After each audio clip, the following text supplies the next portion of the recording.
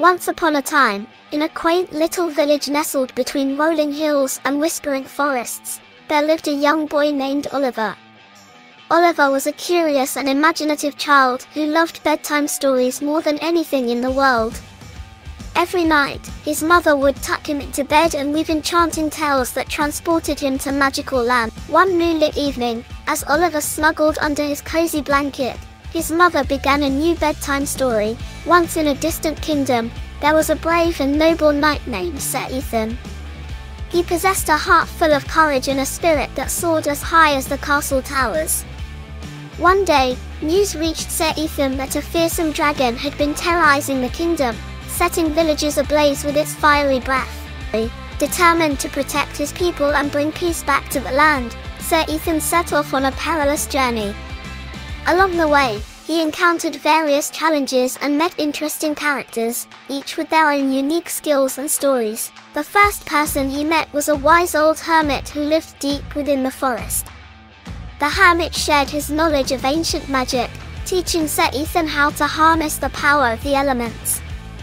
With this newfound ability, Sir Ethan was able to create a shield of wind to protect himself from the dragon's flames. Next, Sir Ethan stumbled upon a mischievous sprite named Poppy, who lived in a hidden grove.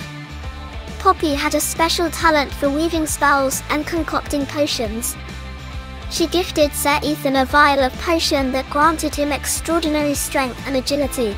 Armed with the hermit's wisdom and Poppy's gift, Sir Ethan ventured into the dragon's lair.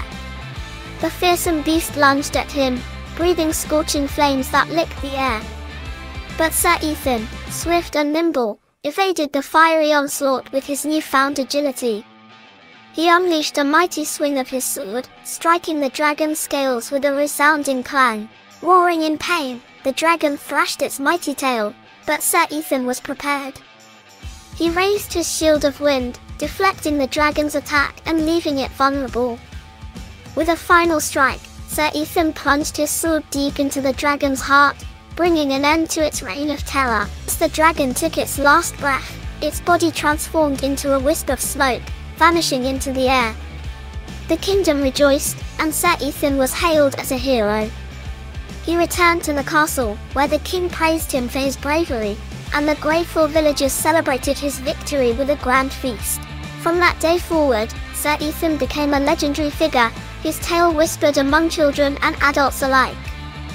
And whenever a child found it difficult to fall asleep, they would close their eyes and imagine themselves as Sir Ethan, the courageous knight who conquered the dragon and brought peace to the land. Oliver's eyes sparkled with wonder as his mother finished the story. With a contented smile, he drifted off to sleep, dreaming of far-off kingdoms, daring adventures, and the courage that dwelled within his own heart.